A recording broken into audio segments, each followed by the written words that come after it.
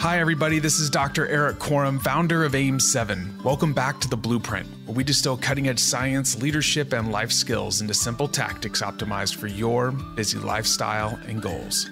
Today, I'm joined by Dr. Satchin Panda, a leading expert in circadian rhythm research and a professor at the Salk Institute for Biological Studies. He's authored several amazing books, including The Circadian Code and The Circadian Diabetes Code, and he is one of the world-leading authorities on the subject. Panda's lab discovered that confining caloric consumption to an 8 to 12 hour period, as people did like a century ago, might stave off high cholesterol, diabetes, and obesity. He is the person that essentially coined the term time-restricted feeding. And his lab researches the impact of time-restricted feeding for preventing and better managing age-related chronic diseases, and they research how people can extend their life and promote healthy aging. His lab also discovered the essential function of a blue light sensitive protein, melanopsin, in regulating our circadian clock, sleep, and alertness. And this is fueling a new lighting revolution to enrich our exposure to blue light during the daytime and reduce blue light at night to improve mood, alertness, and sleep. Dr. Panda is joining me for an amazing 4-part series, and today we discuss in digestible detail what our circadian rhythm is, how it's regulated, behaviors you can engage in to keep it synchronized, and we also begin a fascinating discussion on melatonin that we will finish in a later episode. This is a rich conversation, so now let's lean in and learn from the best. Satchin, it's a pleasure to have you on the show today. I'd like to start with just a broad overview of what is a circadian rhythm, what are the primary anchors for it, and how does this impact daily living? Yeah, so circadian literally means about a day. So these rhythms are daily rhythms. And scientifically speaking, circadian rhythms are the internal timetable that are present in every cell and in every organ, including our brain. And these timetables, just like our timetables tells us when we should be doing what, these timetables tells every cell, every organ to do the right thing at the right time. So that means turning on hundreds of genes in different time of the day in the right organ. So then the question is, what does it do? What do these rhythms do for us? So these activities, these timed activities, essentially improve our immune function, optimize our inflammation level and immune response so that we can effectively fight infectious disease and get back to normal. Similarly, these rhythms also accelerate repair functions. So when you're injured or in daily activities, when there is regular wear and tear, then we can get back to normal performance the next day. These rhythms also optimize our brain function so that we can be at our peak emotional performance, intellectual performance, and they supercharge our metabolism, detoxification, DNA repair, all of this that optimize our metabolism, optimize repair function so that we are protected from cancer, from metabolic disease and chronic disease, ranging from pre-diabetes, diabetes to cancer, or even dementia. So these timetables are essentially built into our body. Then the question is why we should care about it. Because for the last 200,000 years since humans have been on this planet, these rhythms were in sync with our day-night cycle, and there was not much concern about these rhythms. They were tied to the day-night cycle. But then over the last 50 years, these rhythms have been disrupted. So this is where what is important to know is what daily activities we can do at the right time so that we can nurture these very primordial rhythms that are designed to keep us healthy. It's amazing. Like this one rhythm, it's a huge process, impacts every single cell of our body, every single thing that we would think is important. So with this idea in mind that we can leverage this to optimize performance, could we start with maybe cognitive performance? Because at the end of the day, everything kind of goes back to feeling good. And for those of us that, we're kind of in a knowledge worker economy now, being focused and productive and creative is really important. can we leverage this in a way so that we can, I don't want to say maybe even unlock more of our potential? Yeah, so you hit the right point. Is the brain controls everything in our body. In addition to cognitive performance, they also control function of different organs. So if we focus on brain, that's a good kind of anchor point to begin. So when we say circadian rhythms, most people will immediately think of sleep and wakefulness. We can also relate to jet lag. So that means when we travel to a different time zone, our brain remembers the old time. Now the question is why these rhythms are important, so important to brain.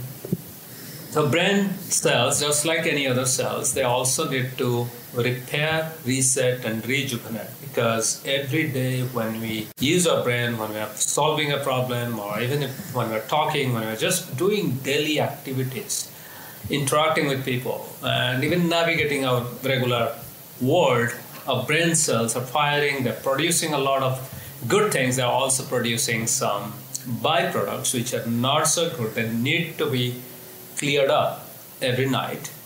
And that's what happens in our sleep, in our deep sleep. Scientists have recently figured out that there is detoxification of brain. That means all the unwanted materials that are produced during cognitive activities throughout the day, they're literally taken out through what we call glymphatic system. It's like the drainage system from the brain, and they're cleared out. So the toxins are cleared out. Then the second is a brain is composed of millions of neurons or nerve cells, and we know that nerve cells talk to each other, and that talking to each other is the basis for our memory, our motor coordination, our cognition, everything. And every night in our sleep, these nerve cells, they strengthen the connection with each other. They also try to store in memory what we learned that day. And that way, sleep is that important to restore, to repair and rejuvenate our brain. The brain also is the master regulator for almost every hormone in our body. For example, just after a few minutes of getting into sleep, our brain starts to produce growth hormone. It also produces many other hormones that directly or indirectly affect our body. So the bottom line is, your brain may be acting at peak performance in the morning, but if your body is not ready, then you may not be feeling well.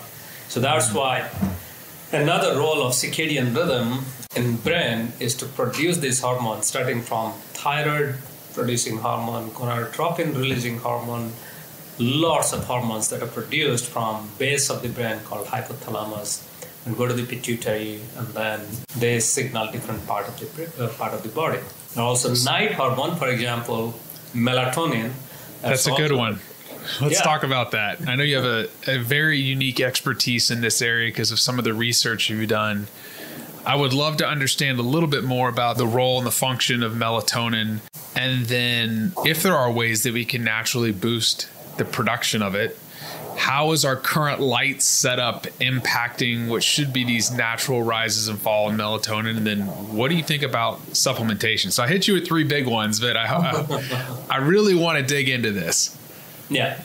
Let's begin with what is melatonin. Melatonin, many of your listeners must know that melatonin is a night hormone. It usually rises around our sleep time and remains high throughout the night, and maybe a little bit after we wake up, the melatonin levels go down. And this correlation between melatonin and our sleep prompted scientists to think that melatonin is a sleep hormone. And in fact, we know that people who take exogenous melatonin helps them to fall back to sleep.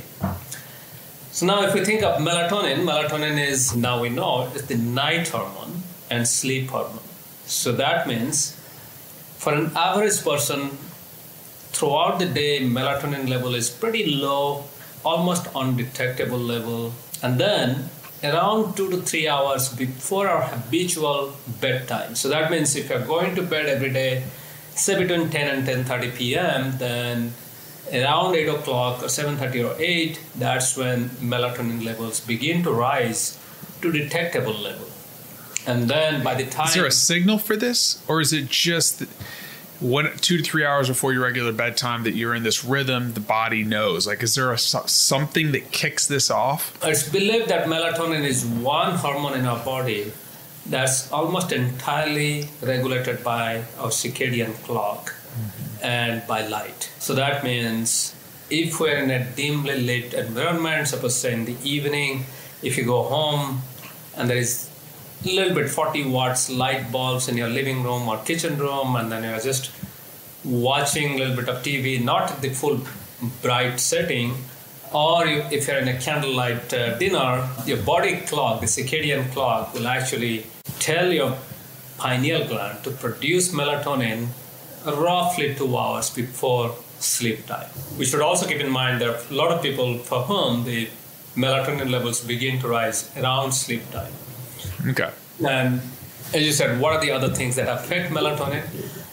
We also know that bright light, particularly blue spectrum of light, which is rich in blue enriched light, LED light. And if you want to know what would be a good example of blue enriched LED light, if you walk into any grocery store or pharmacy in the US, that light level, very bright light level.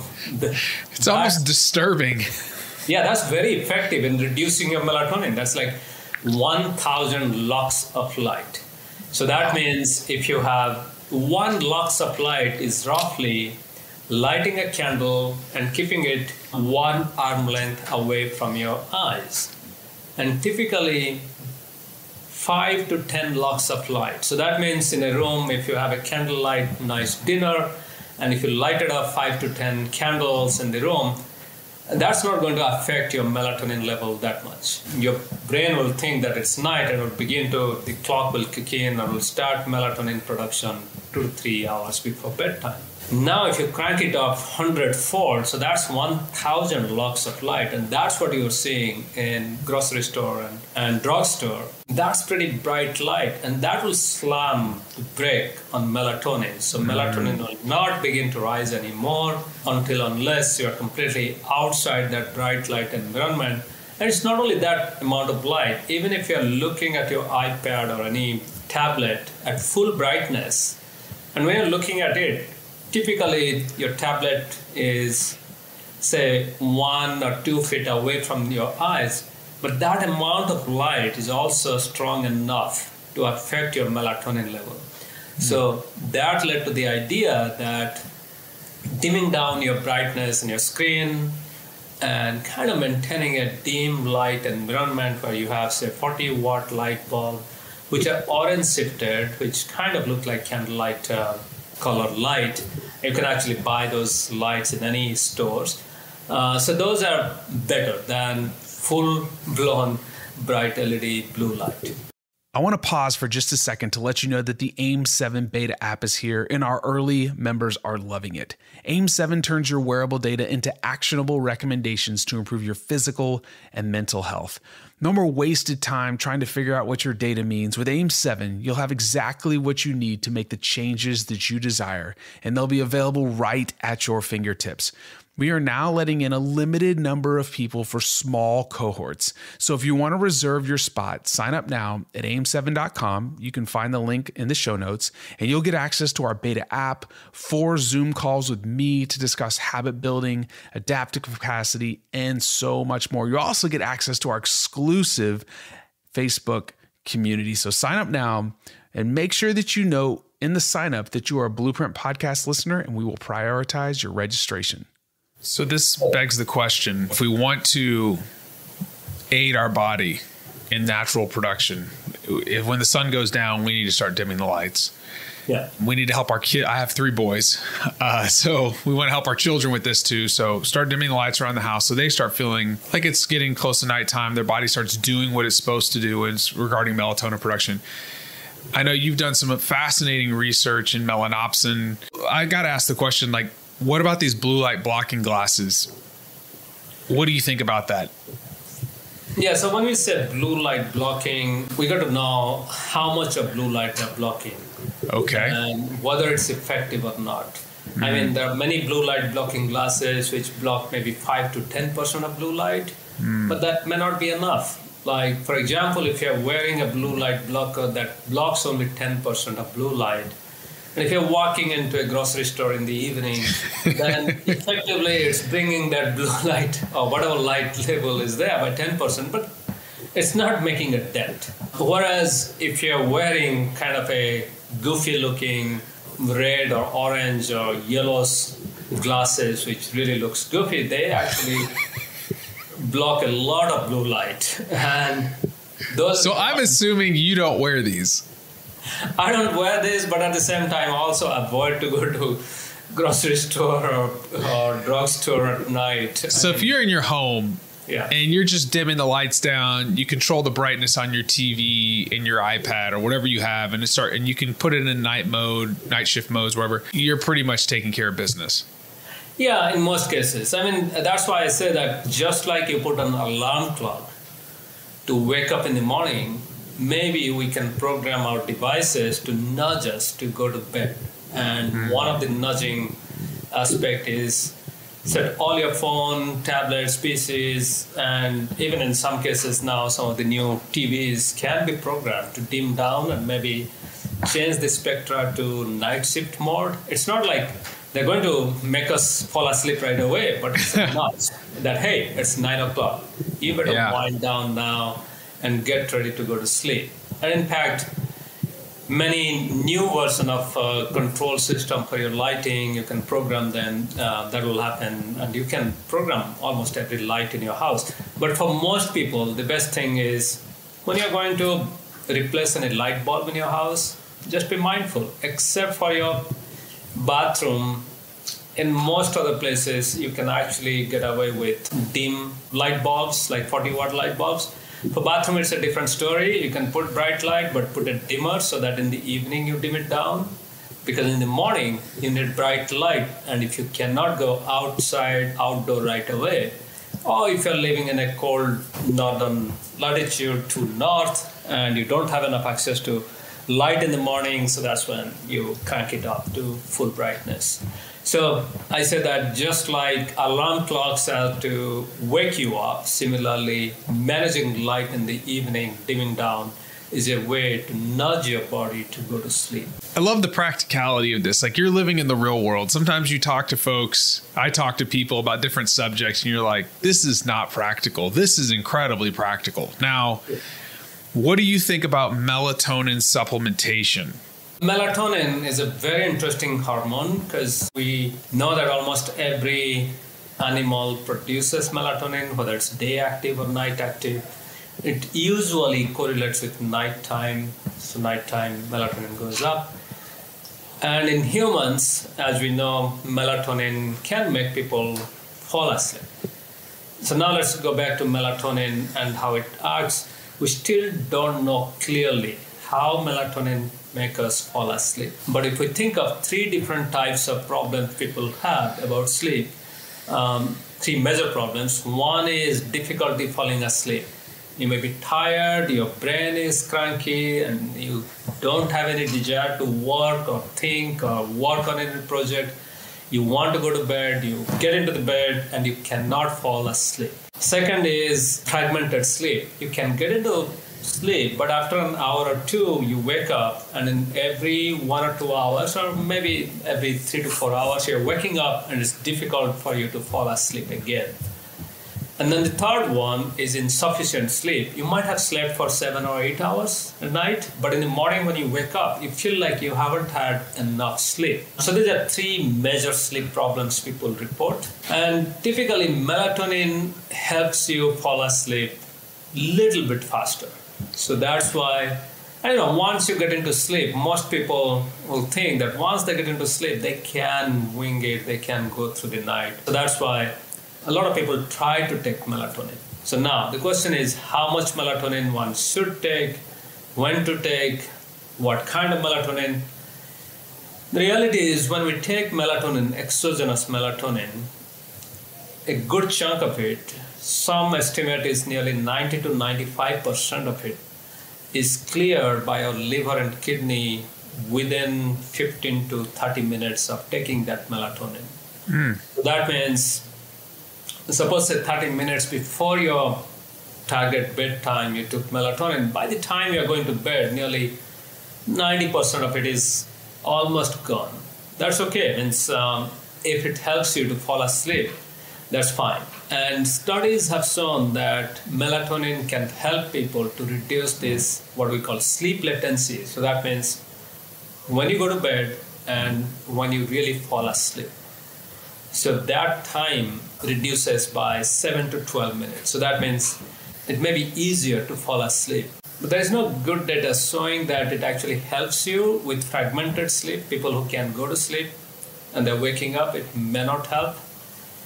So that's where some manufacturers have come up with slow release melatonin, because they realize that, okay, so big time release, yeah. On, so time release melatonin, so slowly it's kind of dripping melatonin. Is that going to prevent, my question is, if this is something that's supposed to be generated from the pineal gland, are we now inhibiting melatonin production? Is there any data on that by exogenous supplementation that now we're dampening what our brains should be doing? So it's really difficult to say, because you have to level both, at least the exogenous melatonin, and measure total melatonin. And since melatonin is a night hormone, that means you have to measure it in every half an hour or 1 hour throughout the night. It's very difficult. So the experiment is you bring people, put them into some inpatient clinic. They're sleeping, but they have a blood line catheter going. That long line is going to the outside of the room, and the nurse is drawing blood every 1 hour, 20 minutes throughout the night. So the person who is drawing blood is essentially sleep deprived, and it may not be even comfortable for this person. And to get good amount of data, you also need at least a dozen people, male and female, and ideally more at different stages, young, old, etc. So it's very difficult experiment to do. So that's why these experiments have not been done repeatedly in multiple locations. So, but few things we can keep in mind. So in the morning, melatonin levels usually drop, and if you're not using an alarm clock and you have gone through 7 to 8 hours of sleep and you are not on exogenous melatonin, your natural melatonin level begins to drop maybe half an hour before you wake up, but it goes to baseline or undetectable level. That can take an hour or two, even in the presence of bright light. There are some really nice, elegant studies done on healthy volunteers, and blood was taken in every 30 minutes and an hour throughout 24 hours in controlled condition, and they found that it takes somewhere between, again, 30 minutes to 2 hours for your melatonin levels to go down to baseline. But if you're waking up with an alarm clock, typically 1 hour before your habitual wake-up time, suppose say you really need 8 hours of sleep, but if you're going to bed around 11, so that means you should be waking up at 7 or later. And that's when you feel fully rested, so your melatonin levels should have gone down. But due to work, you're waking up at 6 o'clock in the morning, so that means your melatonin level is still at pretty high level, and it will take a little longer for that melatonin levels to go down. So now the question becomes, okay, so why I'm talking too much about melatonin levels being high before and after going to bed? Because that's where this new twist to melatonin story comes in. That's super. No, this is interesting. So if we were to tie a bow on this, to help people kind of, I just love the fact that folks like yourself are really digging in this, because we're in a culture that's sleep deprived. We're depriving ourselves with our devices and all sorts of different things now that are part of our lives. You would say, hey, I'm just going to regurgitate this back to you. Make sure that we're controlling light so that our brains can do what they're supposed to do. If you are going to do this, I'm not trying to put words in your mouth, but you just need to understand that a lot of this is metabolized before it even starts to work. There isn't we don't really know the long-term effects because these studies are really difficult to do. Would it be wise to make sure that we're taking care of our environmental factors and other behavioral factors first, clear all of that out before somebody would consider this? Yeah, and another thing is we don't know how much melatonin our brain actually needs, because I have seen people who can take 0.5 milligram of melatonin and that will knock them down. They'll feel super sleepy and they can sleep right away. And then I have seen people who need 10 milligram of melatonin and it doesn't do anything. So the point is your sensitivity to melatonin is very personalized, should be personalized. And it's very difficult to go and pick a bottle of melatonin from grocery store these days, even not even drugstore, and start popping that pill, because in most cases melatonin that's sold in the US is now 3 to 5 milligram. Some cases I've even seen 10 milligram melatonin. And who knows how regulated this is? I mean, it's not regulated, but we don't even know if it's, most of these supplements aren't batch tested. It's just a roll of the dice. Thanks again for listening to the Blueprint Podcast. And if you enjoyed today's episode with Dr. Panda, we've got 3 more coming. I am so excited to bring these to you. Also, if you love the show and you've been listening for a while, would you please take a moment to just leave us a review on whichever listening platform you are joining us from, as this helps us reach more people with the message of the Blueprint. Thanks again for listening, and I'll catch you on the next episode.